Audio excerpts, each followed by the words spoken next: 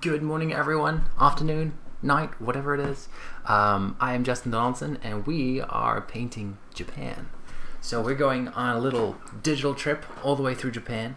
At the moment, we're actually near the south of Japan in Onayama Shrine, near a little island in Tanegashima. I am looking forward to finishing this up today. We started last week, and here we are. Let's have a look. Feel free to let me know if you guys can hear me, can see me, if you guys need anything. But in the meantime, let's paint, let's chat. So, let's see. So this is where we left it off last time. There's a bunch of stuff going on. Mills, thank you for hosting. Yo, how are you doing? So yeah, we're gonna finish this paint today. We're really gonna start getting into details. Last week was really just like putting paint down, blocking things out, and this week is gonna be details. And I have one structural thing I want to change. There's a rooftop actually here, up the top here. Doesn't make sense. I need to chop it. There's too much going on. But yeah, so let's get started with that. Those big structural changes first.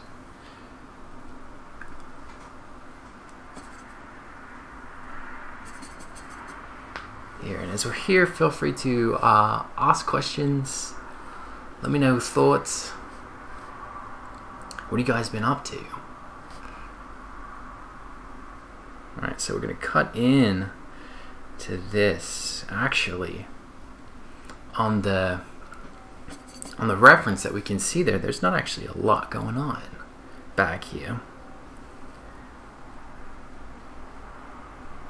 And I know I was kind of rushing last time, so I kind of put a little too much in there. But that's okay. Nothing we can't fix, right? Here, gotta wet my paints. Make sure they actually work. Cub, how's it going? Welcome. Mel says, I'm excited to see you finish this. I am excited to finish it. I'm excited. I didn't know. I was almost tempted to move on to the next one, but it's so close, but it's not quite there. Like I can't quite call it finished in my head. So here we are. Alright, so that's good. I've kind of cut back into there. I'm gonna need to... Let's have a look. Kind of need to sit down and sit back, try and figure out the places that I've kind of rushed and missed things. And I think one of those places is here. This perspective line actually needs to come out across here. So I'm going to come and push forward. Cup says, all is going well. Happy to see you streaming. Look forward to it. Oh, good. I'm glad you look forward to it. I look forward to it too. I was feeling a bit tired this morning. But I know part of making it work is just showing up. So here we are. Alright, so we're cutting across, making these structural changes now so that when we get into the details, I can be pretty confident that I can, commit to my details. Okay, so that's good. Dylan, hello, how's it going? It's good to see you here. So you guys are more than welcome to ask any questions if you have any. Okay, yes, I see something else. Some more structural stuff.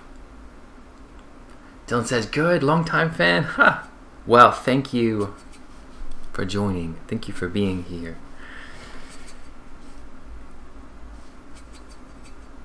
Thank you. Lovely Fantasia says hello. Welcome. It's good to see you here. Dylan says, hope you're doing well. I'm doing pretty well. I feel like I wasted a little bit of my morning, I suppose, but it's not all about being productive, is it? At least that's what I tell myself. No, it's been a good couple of weeks. Kind of just getting back into life after Christmas. It's kind of sounds like life after death, but it is so far removed from that. No, Christmas was really fun. So we're sort of we've got like Christmas and people's birthdays and all kind of busyness that all happens at once, which is great, and we get to see a lot of people, but there's something nice about just coming home and working. Umi, nice to see ya. I'm doing pretty well. Doing pretty well. You were here for this last one, weren't you? For this one. Yeah, so we're gonna finish this one. Dylan says, I have no money. Well, Dylan, neither do I. I hear you. Boogie Dad says, hello. Sorry, I just probably butchered your name. I just discovered your work today. It's amazing. Deeply motivates me to dive into gouache. Hope I could stay tonight, but I have to go. I'll watch everything as soon as I can. Happy painting. Thank you, Boogie. It was good to see you, for however brief that was. Cub says, I'm on a bus on the way home, and so you went live. I had to check it out. You were on a bus on the way home last time, or maybe even the time before that. I suppose this is kind of the time that you're on a bus on the way home, huh? Where are you coming home from? School? Work? Dylan says, is this gouache? This is gouache's close cousin called poster color. It's very, very, very similar. Works very similarly. And Bookie says, I'm from France, so it's time to sleep before work tomorrow. Oh, go get that sleep. It is so important. Yes, I hear you. Okay, so at the moment, I am throwing down some value. We're gonna see if we can get these darker spots darker. And I'm really mostly concerned about the spots where I want to draw your attention. So underneath the roof as it comes down, I want it to feel like there's really an overhang, and feel like there's a lot of distance, right? Because there is, and that shadow is going to help me do that.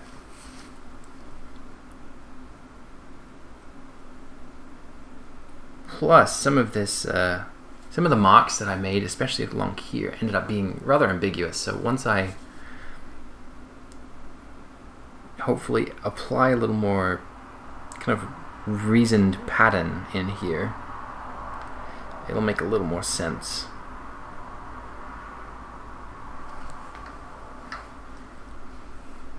Okay, Umi says, I also recently started gouache after finding Maddie, which led you to my Instagram. Your work is so inspiring. And depth too. Thank you. Yeah, I very much enjoy Maddie's work. Very much so. Lovely says, but it looks amazing. Aw, thank you. Dylan says, any advice on your approach to painting architecture in general? And Nindoras says, dude, welcome Nindoras. It's good to see you again. Okay, any tips on painting architecture in general? Yeah, I mean, I think it's the same. One of the same tips is painting, a lot of things, but is specifically, valuable for painting architecture is to get the main base shapes down first. So this is a shrine. It's a cube. It's a there's lots of rectangles. So if I can get that cube-liness, then everything else kind of falls into place. If I miss my cubeliness, I never thought I'd be using the word cubeliness actually, but if I can get that down, then everything else is right. If I miss it, if I mess it up, then everything else tumbles and nothing else quite works. So that's my that's my quick rant for kind of what is most important in architecture. It's like if you can get the base shapes, those core shapes down, then everything else falls into place. Dylan says, right, thanks for taking time. Oh, yeah, no worries. That's what I'm here for, Dylan. That's what I'm here for. Okay. So, oh, by the way, let me know if any of these cameras stop working. They have a habit of maybe switching off or freezing in the middle, so give me a shout if that ever happens. Bernice says, hi, I'm happy I watched one of your videos earlier to motivate me in my work. Just left for a lesson, and when I come back, there's live. There we go. What were you watching? I don't. Dylan says, and is this hot press TMK pond? I would love to work on some TMK paper. I've never tried it. This is in fact my second to last page in my Etcher sketchbook. It is hot press. It is hot press. It's very nice. Cobb says, how does your style with painting environments differ from painting people? That's a good question. And I don't really know how to answer it. I paint a Flaming Galah, G'day.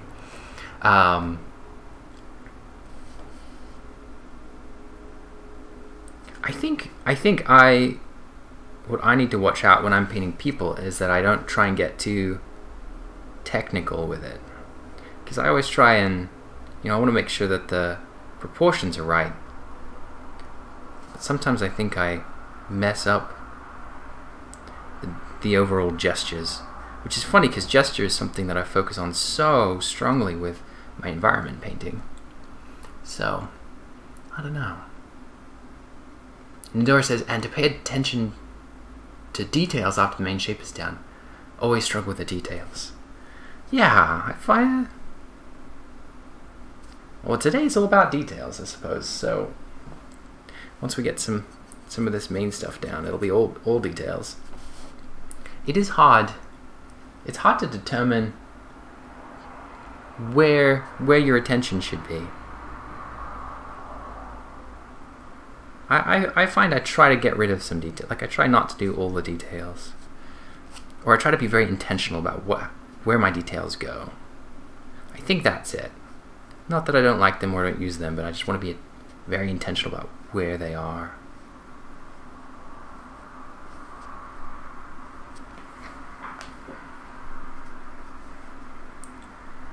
Dylan says, oh, excellent.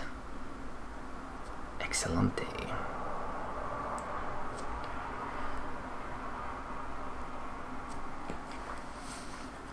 Okay, let's have a look. Let's have a look.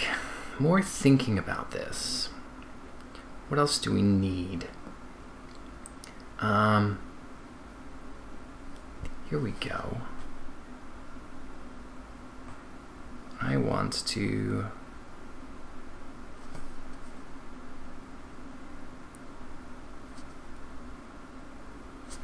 Okay, what do I want to do? That's always the question. What do I want to do? What do I do to not waste my time? Okay, we'll get back to up here. I stopped up here because it was a bit wet, and I need to dry because I'm doing some big layering here. There's a whole little beam that I just never put in. So let's go ahead and put that one in. We'll just tap it in. Tap, tap, tap.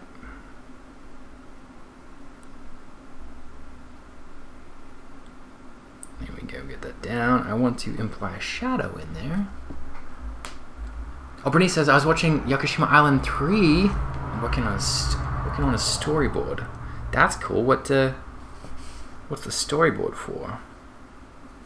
Is that what you do? Storyboarding? Because that's pretty cool. You'll know all about gesture then. Cub says, how do you know when a painting is finished? That's a very good question. A painting is finished.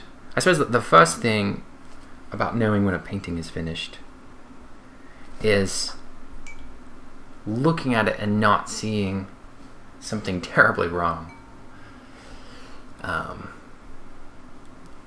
get back to more of that question later. Dylan says, "How do you do you upload the streams afterwards?" Yes. So YouTube keeps the streams. Twitch will keep the streams for, I think, 2 or 3 weeks.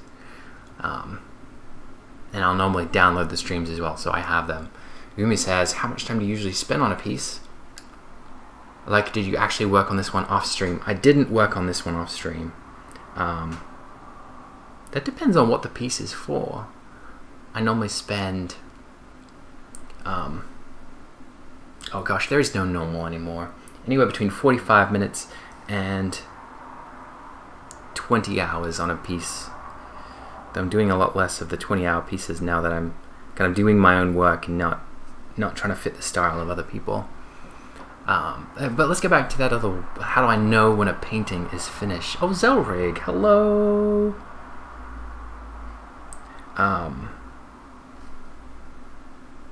Yes, the first thing is that it, like, my gut tells me that there's nothing wrong with it. And by that I just mean, like, if I'm painting a person, I'll know when the person is deformed, and if the person's no longer deformed, then we're good, at least on that front.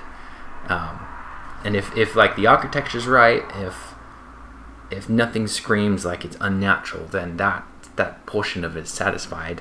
The other part of knowing when something is finished is normally trying to begin with an idea about what it is that I'm after.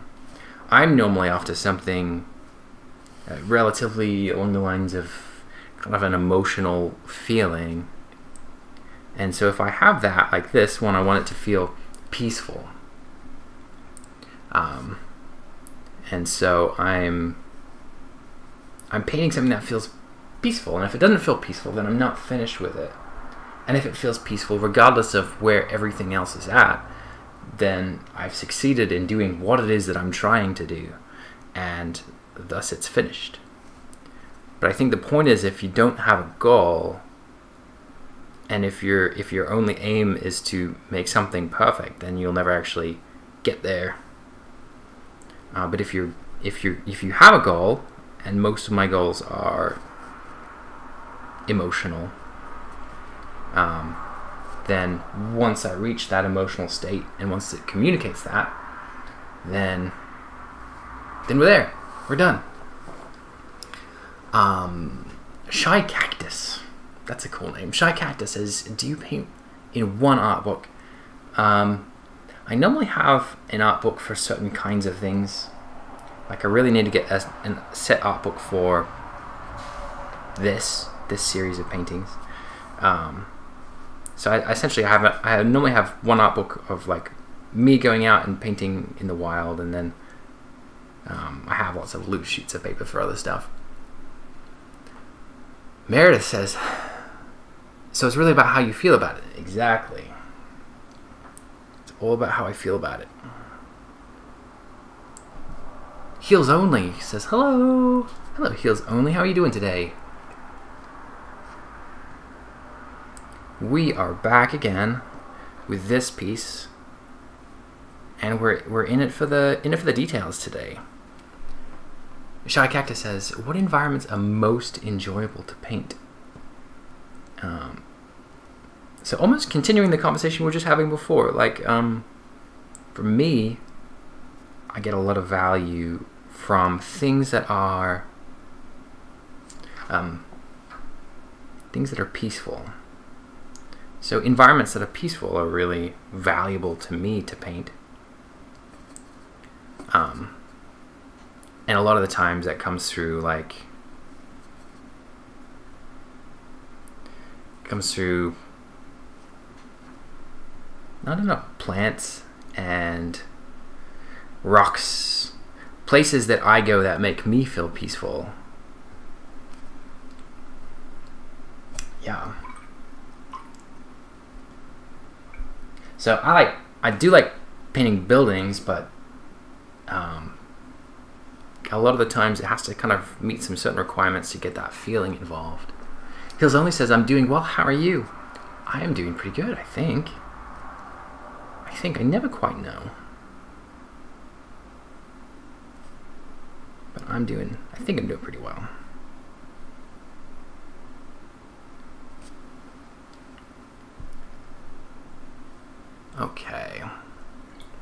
Zorik says, peaceful.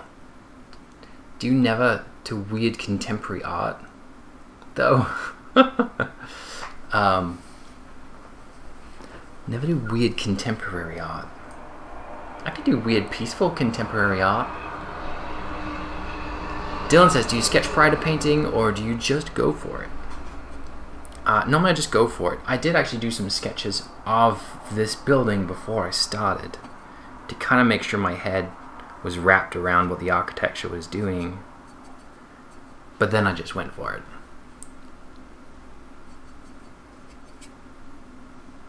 Sorry, says that's true. I hope I actually understood what you were saying, Zorig. I hope so. Alright. I see some things we need to do. At this stage, painting tends to get a little shotgun. Like, I'm trying to get everything to a certain point, and then I realize that this over here needs it, and this over there needs it, and so it's a little bit back and forth. Dylan says, amazing, I feel like painting architecture in perspective must be so difficult. It's kind of about learning. I was thinking and writing something the other day about starting things, about like all of the micro skills involved in something like painting. And it always feels so overwhelming because there's like 10, 20, 30 different things you need to be thinking about all the time. And like you're saying, you're thinking about doing the architecture and painting and doing it all at once, and it's a very intimidating idea. Like, it must be tremendously difficult, but it's like, if you haven't put the time in, or you haven't had the opportunity to learn how to do architecture, then like, of course that's terribly difficult. And it's like, you know, my kids learning to read, they have to think about the letters, and they have to think about the sounds, and then they have to think about saying them all quickly enough to understand what word it's trying to produce. Like, it's a chore for them. And the idea of like writing an argument would be like terrible. But you get to the point where you've like paid the price of starting something, of you know, learning how to paint architecture. You've put in the hours and you've paid the price, and suddenly you don't have to think about that stuff anymore.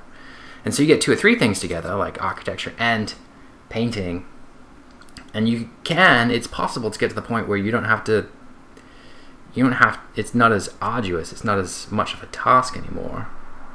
You can kind of just enjoy the process as you've gone from like a scientific pursuit into an intuitive pursuit. George says, not sure if this has been asked. Oh, there's a lot of stuff that people said. I was talking for a while. Dylan says, I'd have to sketch on the paper prior to applying paint. I get that. Zarek says, everyone goes for like distorted bright stuff again. I don't like it either though. George says, not sure if it's been asked, but is there a difference between the Nika poster colors you use in gouache? I've used gouache for years, but haven't tried the Nika poster colors yet. I think there's some technical differences, but it's not like, if you like gouache, you will like this, and you might not feel much of a difference. If you don't like gouache, you won't like this. Like, they're close enough that you're not really missing out if you're not using it. For me, it re-wets, it, you know, reactivates a little better than gouache, and because I do a bunch of plein air stuff, that's really important to me. Dylan says, right, so putting in the time, of course. Yeah, unfortunately. But, you know, I think part of what I was thinking was like, you don't have to feel guilty about not being able to do it. You don't have to feel guilty about having to learn how to do everything all at once. In fact, it's kind of better just to kind of start, you know, just do them all one at a time, but really get into them. Really build them up to a point where it's intuition now. Lovely says, same, never been a fan of drawing the building, but I should try to learn the basics. Quick ones to draw. Dylan says, it's funny because designing and sketching digitally is such a luxury comparatively. Outrow says, are you streaming using an iPhone? This that you're watching there is an iPhone. And I have another one up there. Right there.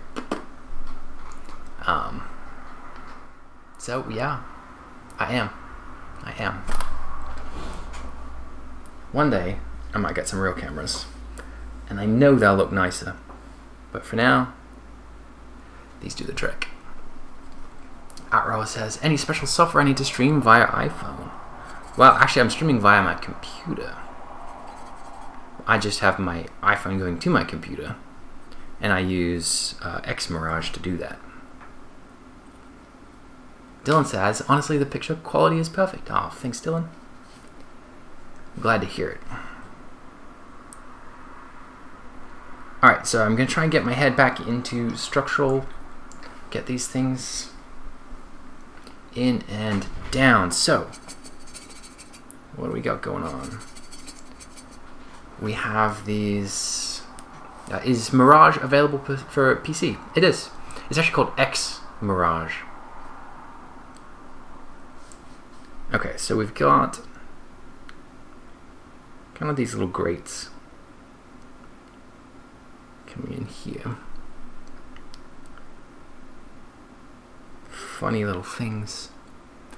Cece the artist, welcome, says, okay, I'm really into background painting just like you do, and I want to make it into a career in the entertainment industry for movies and games. Do you have any advice for people who are into a more traditional 2D look but going into an industry strongly dependent on 3D and photo bashing? Ooh, that's a big subject.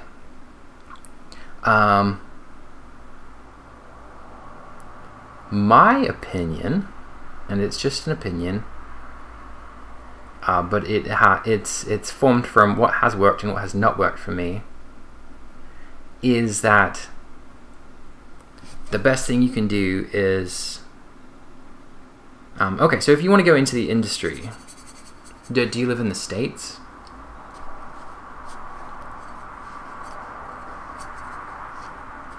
That's a question. That's a relevant question.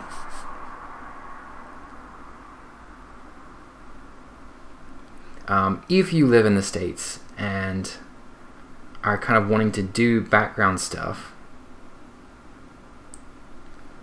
and you live in France, I don't know much about how it all works in France, so I'm going to be less used to you there. But I can tell you that whatever little success I have, it's not because of any 3D that I did. And the people who come to me don't come to me because I'm a generalist and I'm good at a bunch of different things. If you're into background painting, I would paint backgrounds. I know that sounds a little simplistic, but it's one of those things like, rarely do companies go in for people who can do a little bit of everything. Like, that's only really useful in an indie environment, and by an indie, like independent environment. And even still, most people, when they're hiring someone, want someone who can do a thing, and they want someone so that they can do a thing.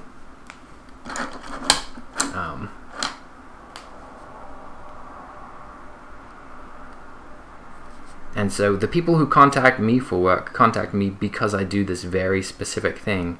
That's the only way that I'm able to get work doing this very specific thing.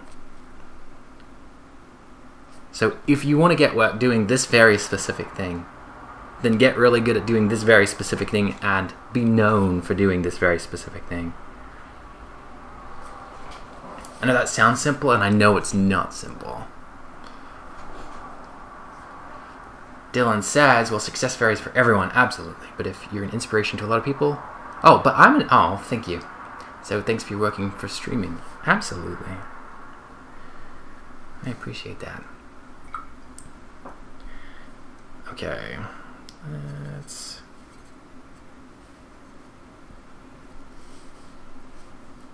So we're doing a little grid here.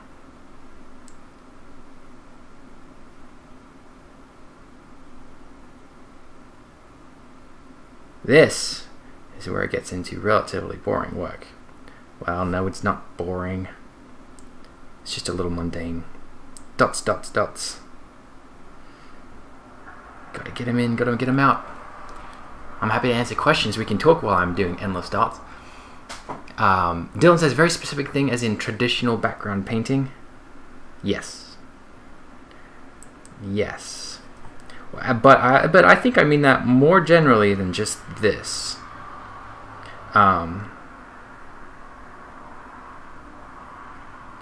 You can kind of see... You can see the people who do this, even if they do it digitally, or traditionally, or in different mediums. Honestly, for most people, it doesn't matter what medium you do it in. If you get this look, then, and this is kind of true for everything. If you're able to consistently produce a look, and you do so, and people see it and people want it, then they'll hire you for that look. I found all the terrible jobs are when people want me, as in, oh, I'm just going to hire him because he's an artist, to do some other very specific thing that he doesn't like, isn't necessarily good at, and then I spend all my time trying to emulate someone or something else, and it takes 2 or 3 times as long. There's some emotions involved here. The Flaming Glass says, have you thought about what other countries you might be visiting or painting after Japan? Oh, I've thought about doing Ireland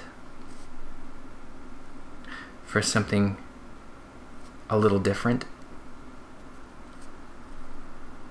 because Ireland is beautiful.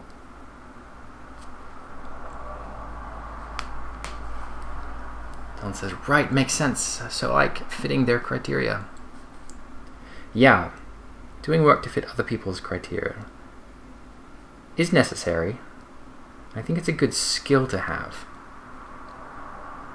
But sure is a waste of my time. And ultimately, I'm never going to be good. Like if somebody wants me to paint a Craig Mullins painting, I'm never going to meet that standard. The only person who's going to meet that standard properly is Craig Mullins. So they may as well go hire him. And a lot of time, that's what they do.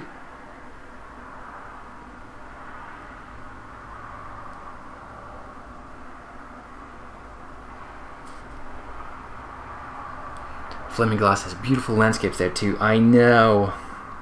And like old ruins, old castles. It's exactly what I want to be painting. Okay, let's see. Got this like little white border that's painted around. Let's see if we can do it.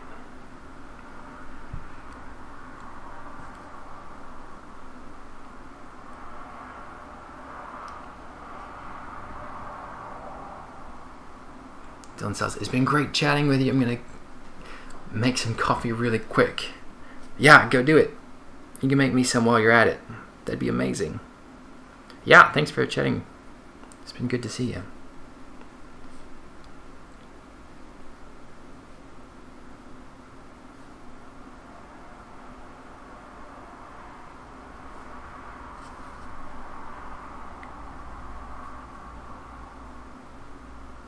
There we go. I feel like a kindergartner. Gotta make sure I draw in the lines.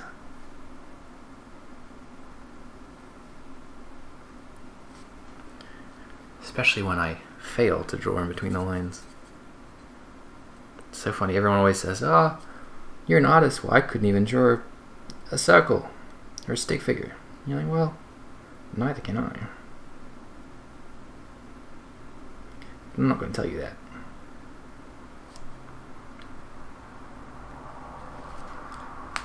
Alright. So that's good. There's some little blue things on here. I don't think I actually want to paint those. I ain't gonna do it.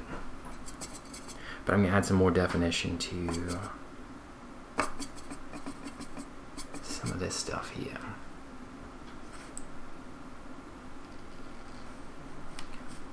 Underneath the doorway.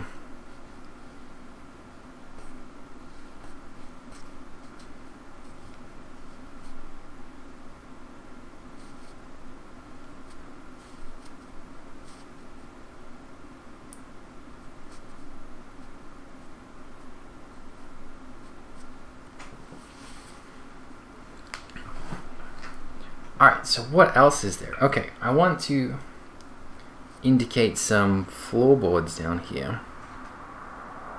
I also kind of want to put some more color into a lot of these woods. So I'm going to put like I'm going to work a little more transparently over the top. See if I can kind of just get some light chroma to sit on top. Cece says, okay, I see. I'm trying to find studios in Europe and Canada. I find that I might be able to work at based on their specific style and interests. It's not easy to find. I want it to help with my portfolio building to have some sort of guidance. Thank you for your input. It does help, even if it seems simplistic to you. I am more than happy to help. It's hard. I know it's hard. I know it for sure.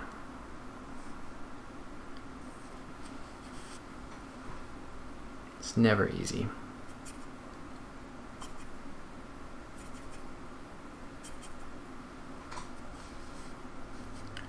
So I'm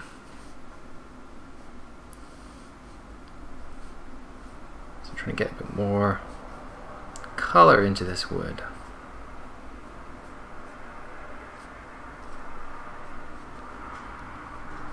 Dylan says, oh gosh, I forgot it was 2020. I feel old. Oh my. I forgot it was 2022, but I don't mind feeling old. Somehow I don't feel old.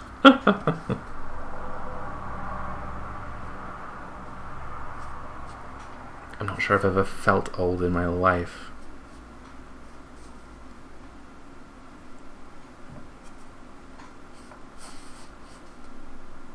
I think that might be my undoing. Okay.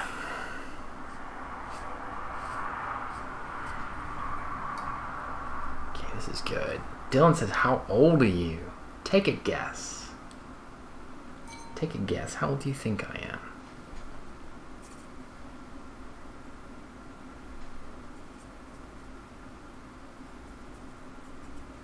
Feel free for everyone to join in.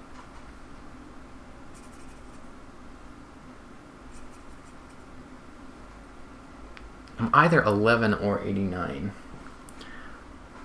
Could be. Could be. 23. 33. I'm not changing how old I am. I'm actually just calling out the names. Numbers. 11 or 89. Yeah, Fleming Galal said, I'm 11. No, 89.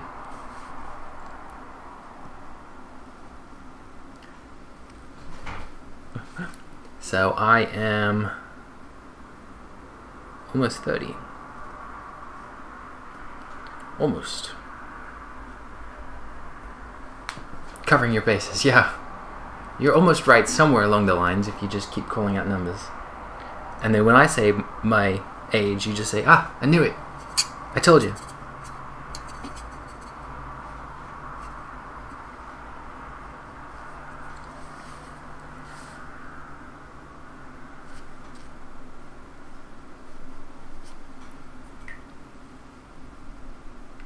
Okay, so let's have a look.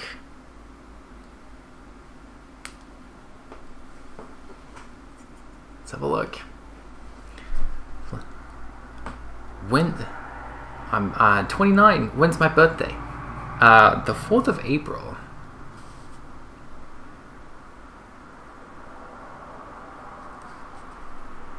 It is in April.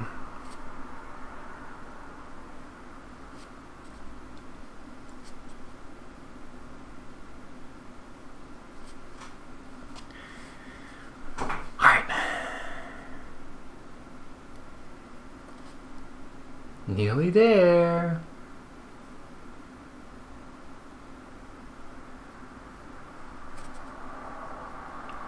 Yeah, full pro in gamer speech. Exactly.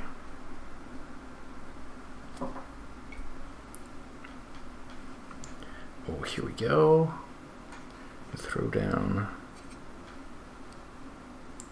What's my star sign? I don't know. I think... Honestly, my star sign's not something to keep track of.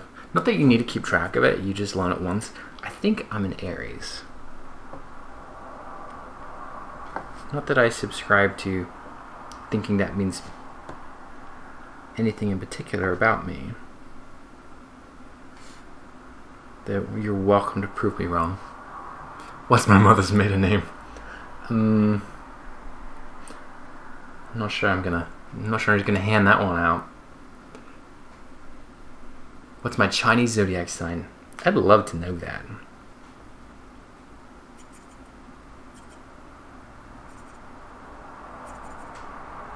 I don't know.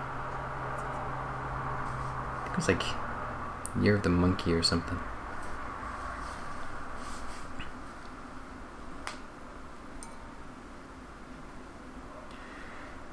Alright. So I'm going to put in some of these.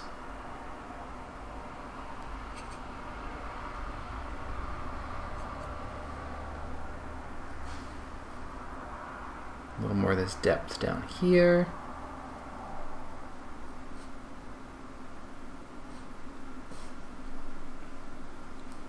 Authentic Face says, looks beautiful. Thank you. Thank you, and thank you for joining us today.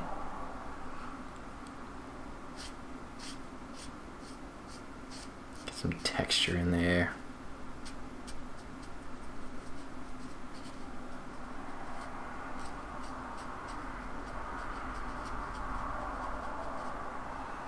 There we go. Yeah, I'm gonna put some super faint lines in down here to indicate some degree of like floorboards. Oh, came here from the Bat Rat Discord? What is the Bat Rat Discord?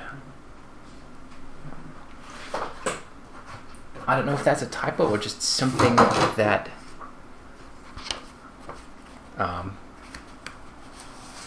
never thought to do your favorite mythical creatures.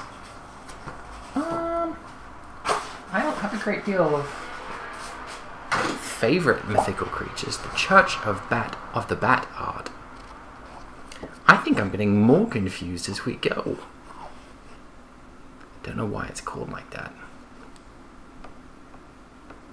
Can you tell us about the Bat Art Discord? Because I'm a little lost. But I'm going to just keep painting. What else? Yeah, I was just sitting here about to give out my Social Security. That's all we were talking about. Nothing serious.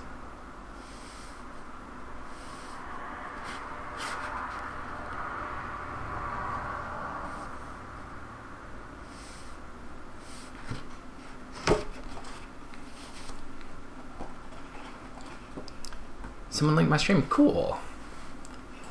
Oh, from Max. Yeah, cool. Max is a nice guy. Do you not paint any animals in your peaceful scenes so they remain quiet? That's a really good thought. Mostly, I've just been in this place where I am focusing on just focusing on getting this stuff down. Getting my sceneries to communicate without anything else in it. Sorry for the confusion. Oh no, it's all good. So for a while, I relied, I feel like, a little too heavily on people, and actually mostly just people, to communicate things in my paintings. And had some friends tell me that I really didn't need to do that. So yeah, I've been really focusing on getting my art to a point where I can say what I want to say and communicate what I want to say with just the scenes that I love painting. And I think eventually, when I'm ready for it, I'll bring people back in. I might even bring my favorite mythical animals back in.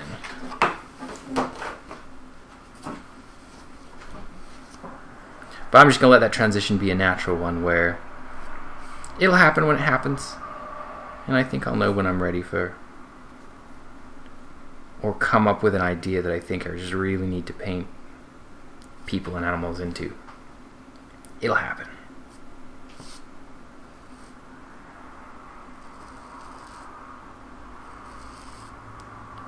There you go, some magical side brushing. If I do my brush completely on the side, a whole bunch of like the paint won't come down like normal. It's gonna like just leave little bits every here and there, and get some really nice textures.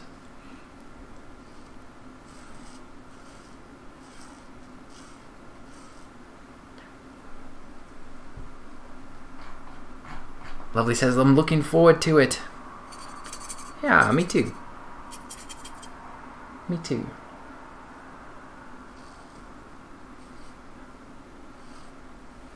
What about you guys? What do you like painting?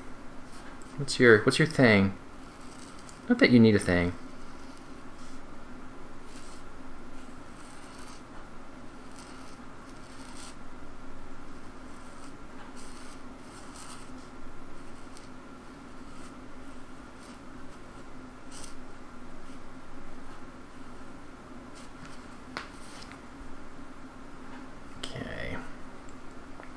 You know what? I'm gonna put some of that. I'm gonna do some of that texturing up on the side over here too. I'm not gonna get carried away. I think I'm gonna get into some of these plants and stuff that are around the building. Again, structural. Lovely says, my original characters. That's cool. Flaming Glass says, in terms of painting or... I mean, yeah, in terms of painting. I mean, if you have other things, then I'm all about chatting about them.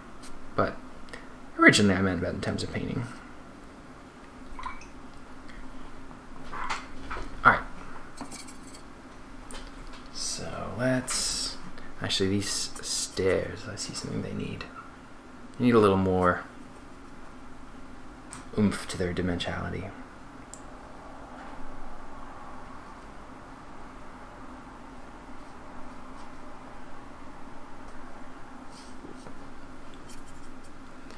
Go. Ume says, since I just started gouache, I'm trying skies and clouds mainly. Cool. Cool. Now, skies and clouds seem simple, and I'm sure you're fully aware they're not.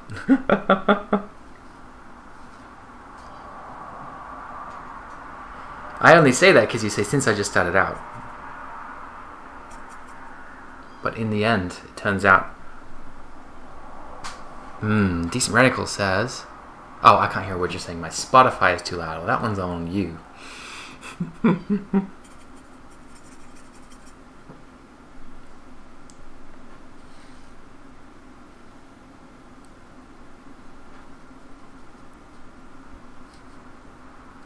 It's one of those things that goes along with the idea that kind of the better you are as an artist, the more simple you can make things. And people normally kind of take it the other way around. They think that simple things are easy. But simple things have nothing to distract you with. They're plain, they're simple. Everything's out in the open, and every mistake that you make in a simple thing is there for everyone to see.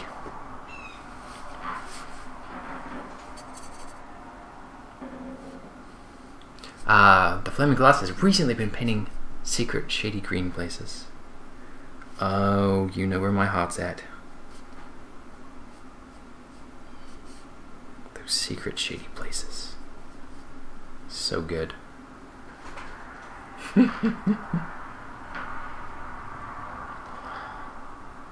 Okay, so I want to.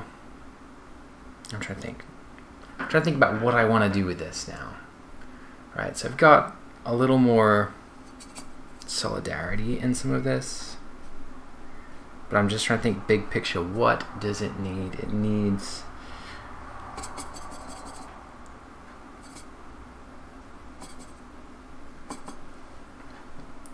Get rid of that. Big white spots commanding my attention. Well, I don't want to give it to you.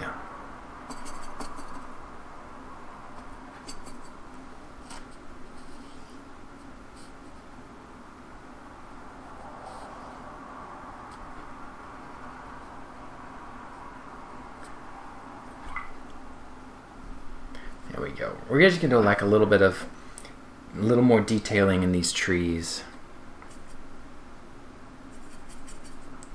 See if we can get them to, I don't know, I just want to feel the wind in them a little bit more. Seeming as I want to feel the wind in them, or I want them to communicate that feeling, then that's what we need to work on.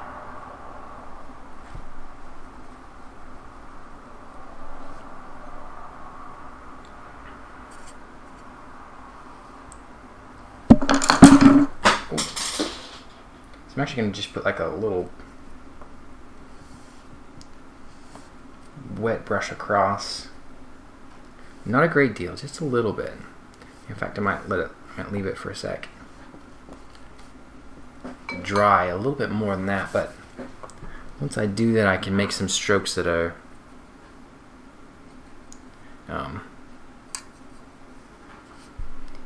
they just won't come out as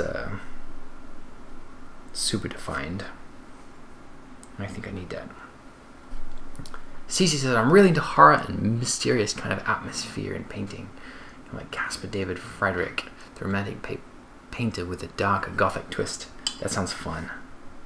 That sounds like a lot of fun.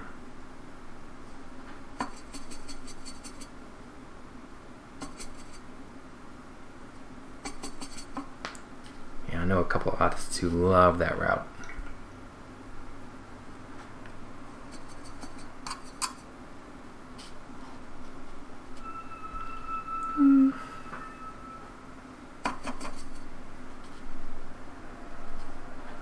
I don't know what I'm doing here. There we go. That's what I'm looking for.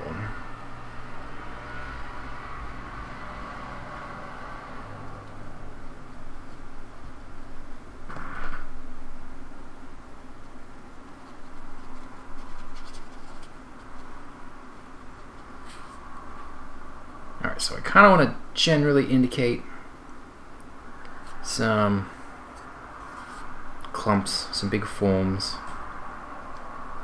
but not go overboard.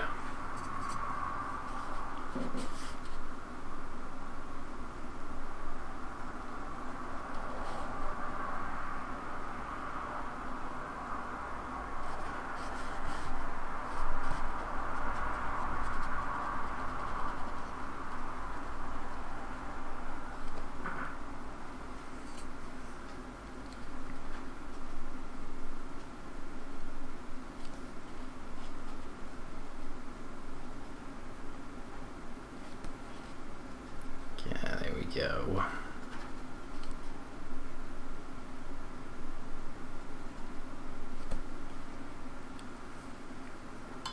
Cece says, ooh, can you share those artists who are into that type of art?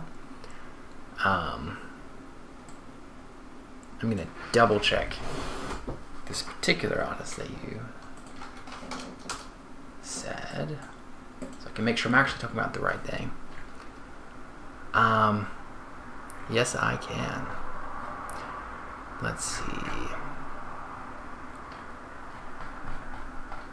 What is his name? I might have to share his name a little bit later when I can remember it. But you... Are you from Instagram or Twitter? Where do I need to share that information?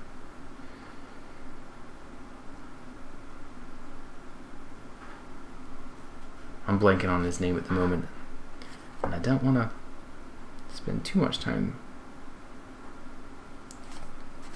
trying to figure out at the moment. Happy to spend the time trying to figure out later. I'll turn on the subtitles for Spotify so I can listen just... Oh, that's generous of you.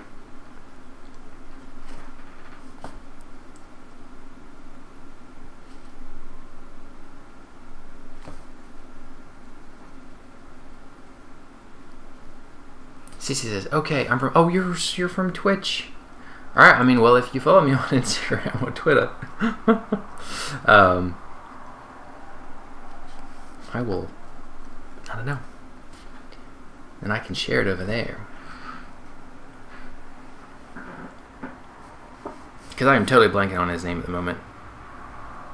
Because it's not an English name. I think it's Russian.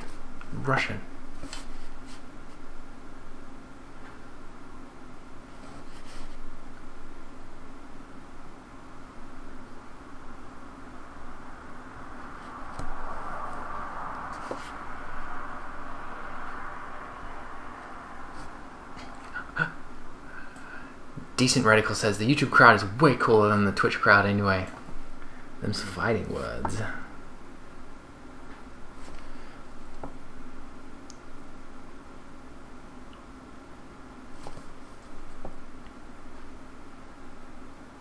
Fighting words. The flaming... I suppose I'm the only one who can see this little fight that's going on properly at the moment. The Flaming Glass says, excuse you. But Decent Radical says, I mean, he can't see that over on YouTube.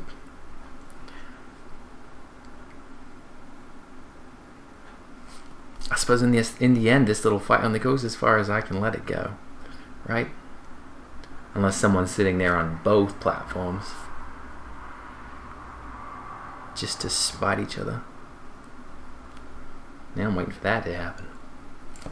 Nindora says, they must be right. It all depends on the person who experiences it. Well, that's true.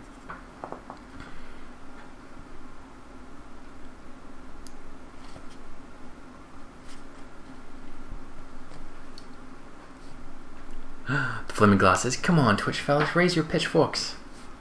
We have a traitor.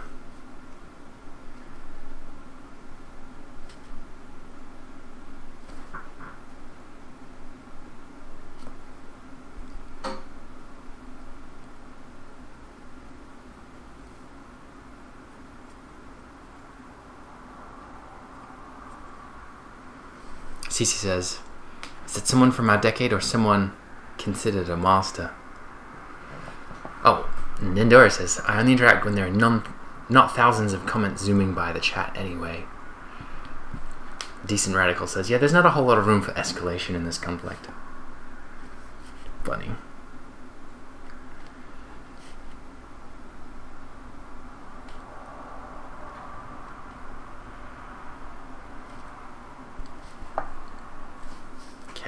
So that kind of looks really nice over there. Could get a little bit more on this main tree.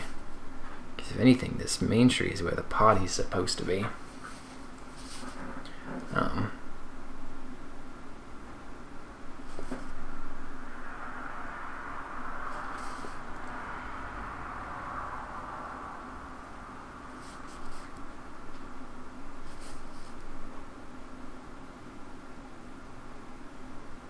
Though I would say, in this little platform fight, the winner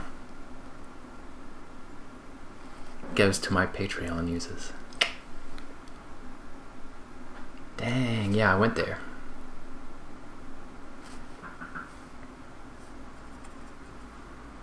What?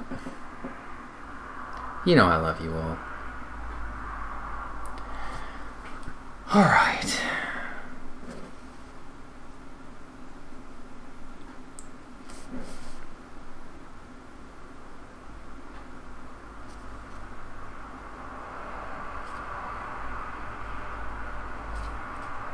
Endorses. Ha, nice.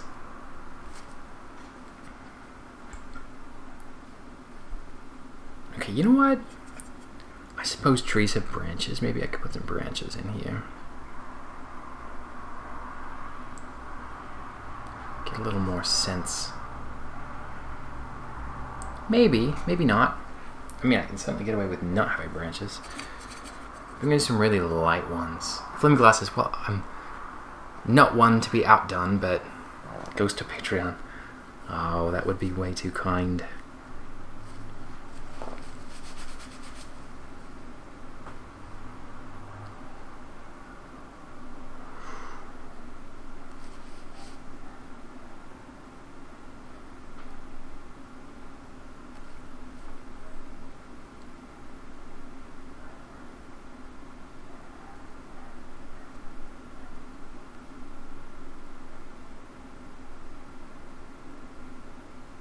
You know, I'm being a bit silly at the moment, not using a reference for this.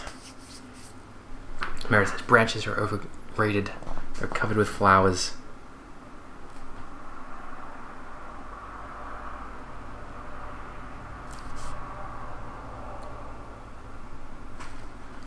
What I like about the branches, or the idea of putting branches in here, which I hope actually works out, is that everything else is so vaporous. Everything else is just like paint melting into paint and just stuff everywhere. But having branches might end up like solidifying some of it, giving that contrast.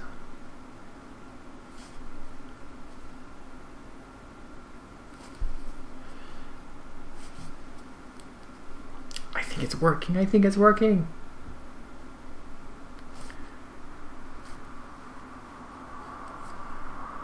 Alright, alright.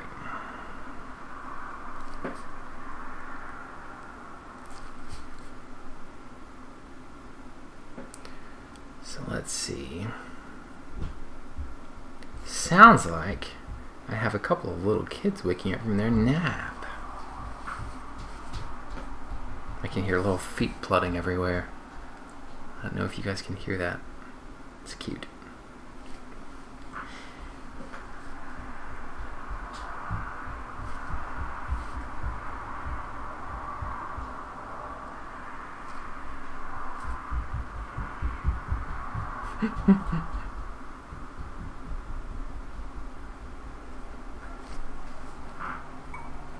Go. No, that works so well. I'm so happy with that. Okay. I'm not seeing any comments. It could just be because you guys aren't commenting, and that's perfectly fine. I just remember one time I didn't see comments, but it was because I didn't see comments. And you guys are just chatting without me. I felt so left out.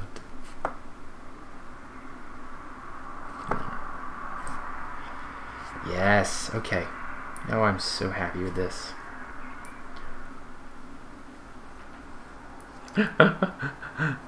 Cintiq Faye says, you can hear the kids here. Good.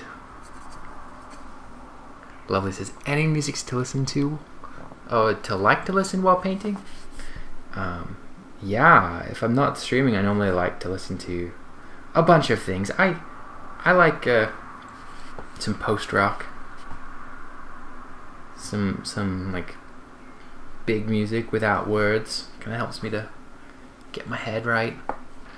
The flaming glasses, those trees are beautiful. Thank you. Thank you, thank you.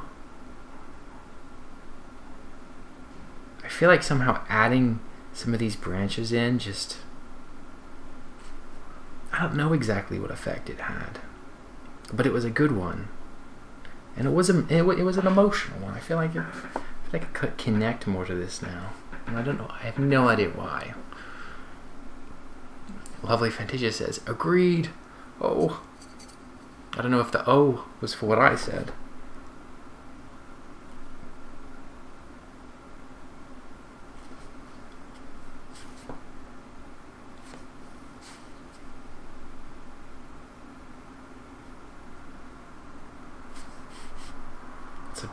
Lots of details. Okay, so I think that's pretty good. Cynic said, I also like how you enhance the colors from the reference. Do you think about that before you start, or does it just happen? I definitely think about it. Like, the reference doesn't have that tree in bloom, in blossom. And so that was definitely some choices. That's definitely something I thought about beforehand. Because I wanted to make it feel just a little more alive. Something like the red's not quite the same, but that's more about the reach of the paint that I have. I just don't have the right red to make it perfect, but it doesn't need to be perfect. Because if I were to look at this painting outside of knowing that there's a reference, it would just say, oh, it's red. Like, it wouldn't matter. No one would know. No one would care. And I'm at least a little bit enough aware of that I can let go of trying to get exactly the right colors. And I can be more concerned about getting the right relationships. Okay, so I'm going to add a little more form to these bushes in the front. And I think once I've done that, like, I don't think I need much over in this corner here. I could probably do a little down here because this is awkward. This little spot. So let's see. I think we're close to done, guys. I think we're close. Got a bit more work I need to do today anyway. Syndic says, I like that the roof is really greenish in the painting. The photo is almost gray. Yeah, I wanted that, like, I don't know, like, even in the photo, if you look closely, when it's not right in the sun, there's a greenish tint to the majority of it. So I feel like it was green and then kind of weathered. And if I had more time, I'd put a little more weathering into it, but I really enjoyed that green. Yeah, just like you're saying, there's a really nice quality to it. But for sure, I don't need to. All reference is merely a guide.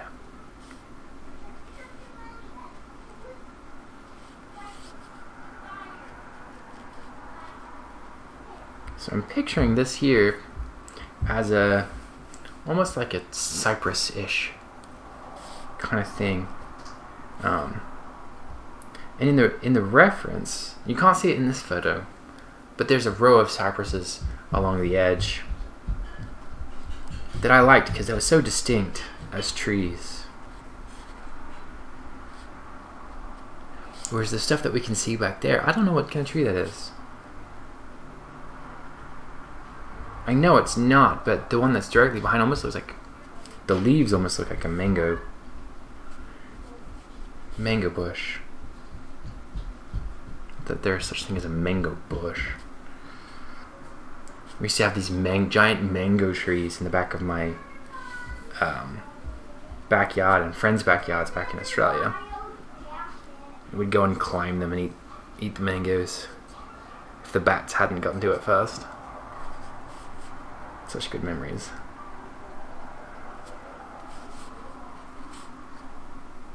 We also had these big mulberry bushes. Mulberry trees, really. Climb those and eat those that they stained so badly.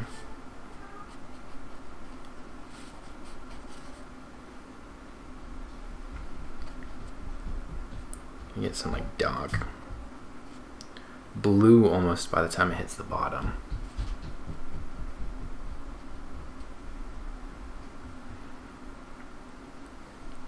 And then I'll come in and do some more articulating with how this side of things is in the light, but I'm not going to worry about that at the moment.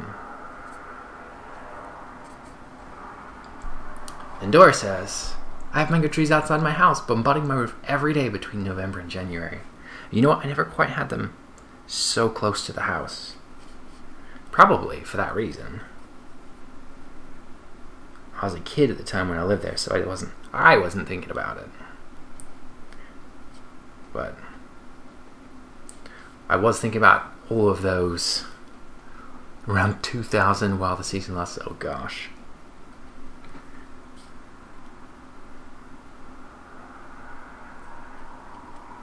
Definitely, if you don't harvest them and the bats come in, that's what I remember. Just rotten mangoes, bat dung, delightful things.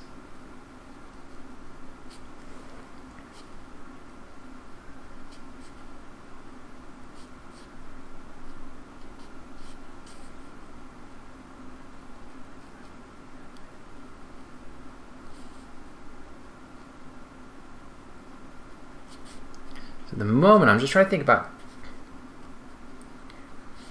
interesting, varied shapes. I say that I'm thinking about that, but I'm not thinking about that.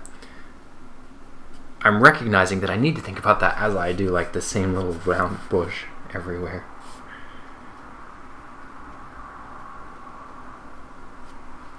There we go. Dylan said, oh no, Syndic before that. Syndic Face says, my mom has an apple tree in the garden. It's so much fallen fruit you have to pick up. Must be crazy with the mangoes. The mangoes are so delicious though. But what kind of brush is this? This is a calligraphy brush. I use it because you can get some really big washes like this, or really small detail like this. And it just actually has a really nice natural shape for leaves. So it's nice to paint with for doing lots of plants. Dylan says, yeah, it looks like it holds a lot of water.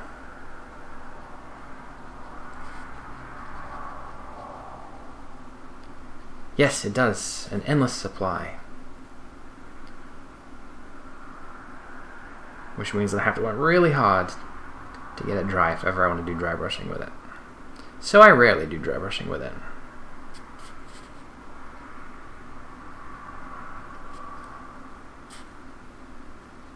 You know what? I'm just going to take over here.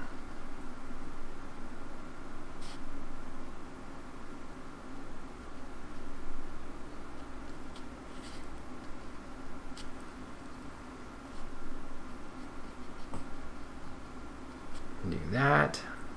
Get a little darker. And a little warmer. And pull it in.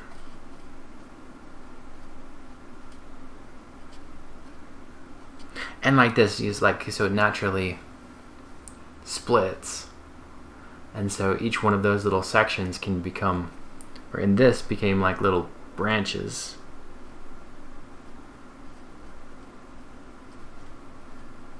Trying to get those little branches to come out so it's more obvious to you. There you go. Dylan says that mint tone on the roofing is one of my favorite colors. I'm glad. Yeah, that came out really satisfying. It looks so nice with that pinkish red. Yeah. When I try not to overplay this, but it doesn't seem to ever get overplayed. It seems to like just work every time. Is that with, you know, because green and red are these natural complementary colors. They always just play off of each other so well. And since I paint a lot of plants, I'm always fighting this fight of like, should every accent that I ever do be red? Because it works so well, but then suddenly everything I do is red. But you know what? I think I just need to not care about that. Does it work? Does it look good? Those are the questions. Flaming Glass says, the contrast with the teal and red is lovely. Thank you. I'm glad it's working out. Okay, so.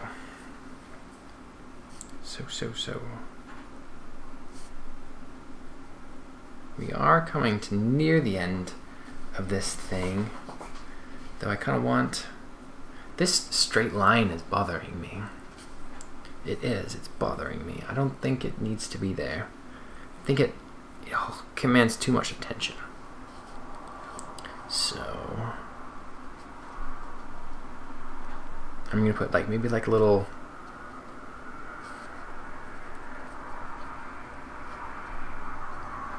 grass or something a little natural coming in here, just breaking up this line, breaking it up.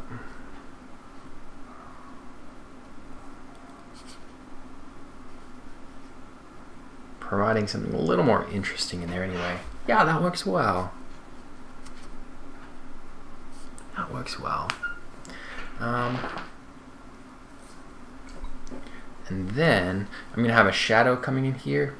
I'm basically gonna use it like an arrow. So I'm gonna do that little trick where we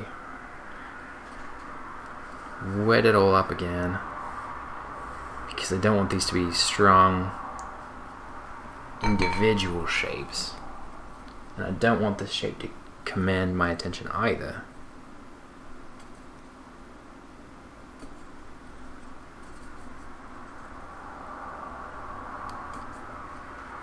So here we go.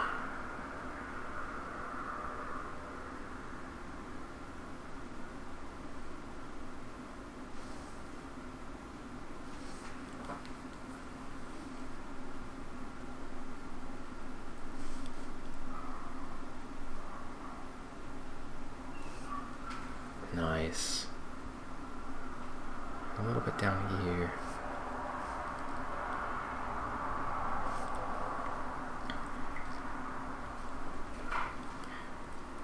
That ended up having a little higher contrast than I was expecting, but you know what? I think as it dries, it might get better. It might lose some of its punch.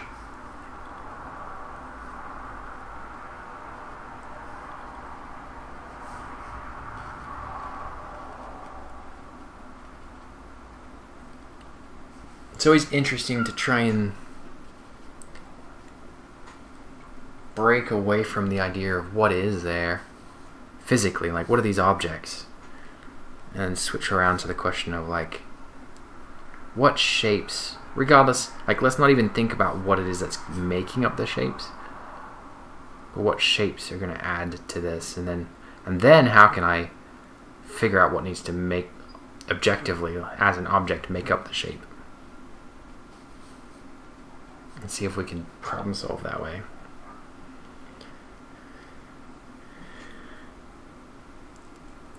Whoa.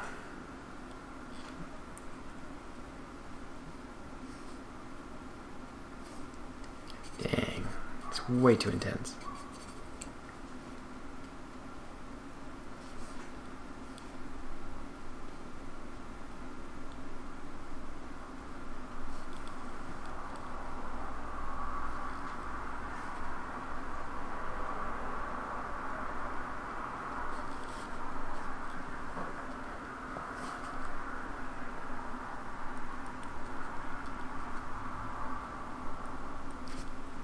Alright, we are almost there. I think I'm going to head out pretty soon. Does anyone have any questions? Any thoughts before we kind of do the final wrapping up?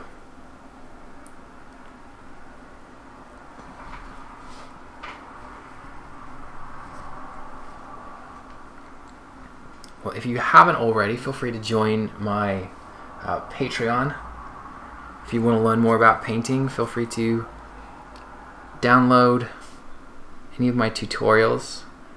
I'm trying to get better at teaching this stuff. Nindori says, all this is entirely watercolor, or this is poster color. So it's more like gouache. or you could call it an opaque watercolor.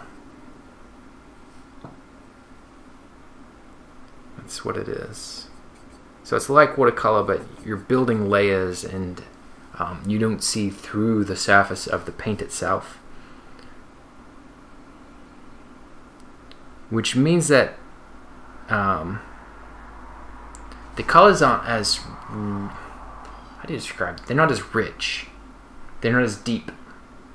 But they are clearly still very strong if you let them be, if you want them to be. I think I saw a little line that I want to make that I think will help.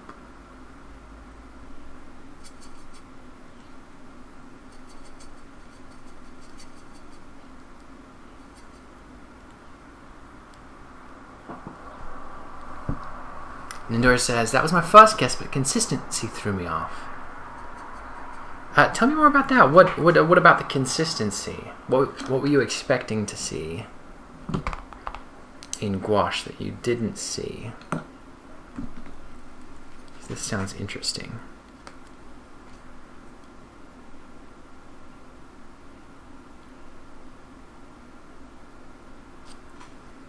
There we go. Yes, you can use other paintbrushes as rulers. Or straight edges, or whatever you call them in your country.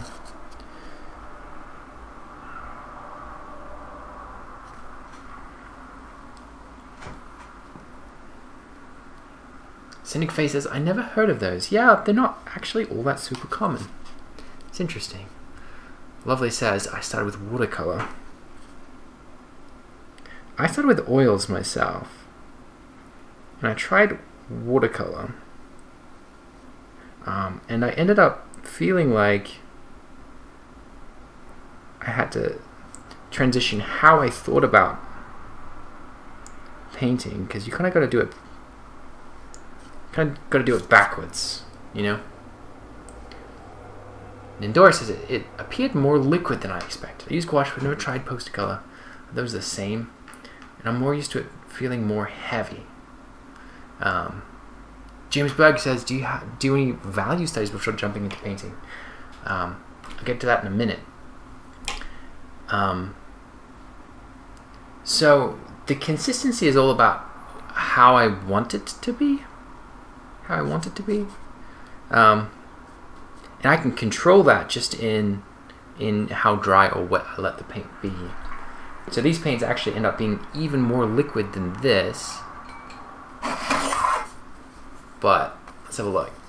In here, they're basically like, they're almost solid. And then I wet them all. And yeah, it's probably about how I use my water. And at different times, it's different kinds of consistency. But yeah, James says, okay, do you make any value studies before jumping into a painting? These days, not as much. These days, not as much. It is something that I have found very, very beneficial. But I think I've gotten to a point where I've trained myself to see the values straight off the bat, which I know that was so hard. That's not an easy thing to just get up and do. You have to be very intentional about learning that.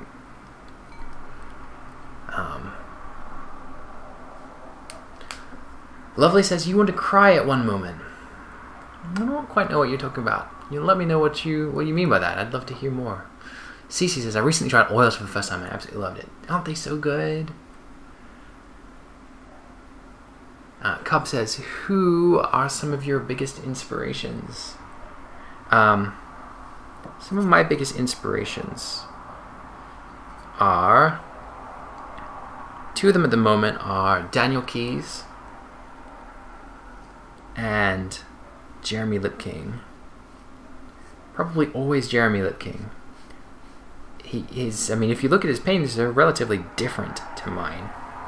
But I think they hit the same feeling. they hit the same feeling. Oh, Lovely says, using watercolors for wanting to cry at one moment. Yeah. Yeah. Sometimes watercolors make me want to cry. No, actually, I enjoy a fair bit of watercolors, but I don't want to be swapping out how I think about it. And now I say that, but more recently I've been swapping back and forth between painting transparently and opaquely within the same painting, just with these paints. So I think I could probably go back to it, but I'm not going to do that. Right here at the moment, I've really found a groove with gouache and poster color. I'm really enjoying them at the moment. And I can use them like watercolors if I want, like I am right now.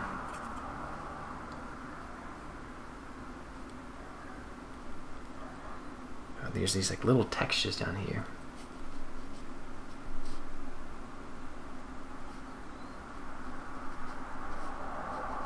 Yeah, I think while I'm in this detailing stage, I usually use the paint pretty thinly.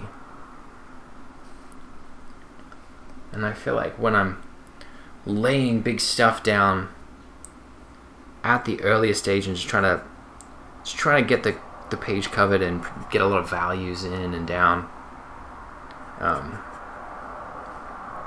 then I'm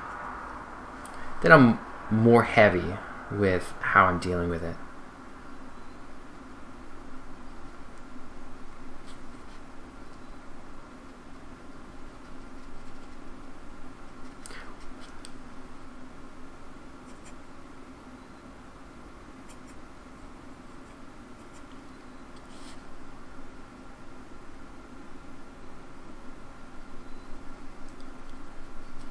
Alrighty, I think we're going to call it a day.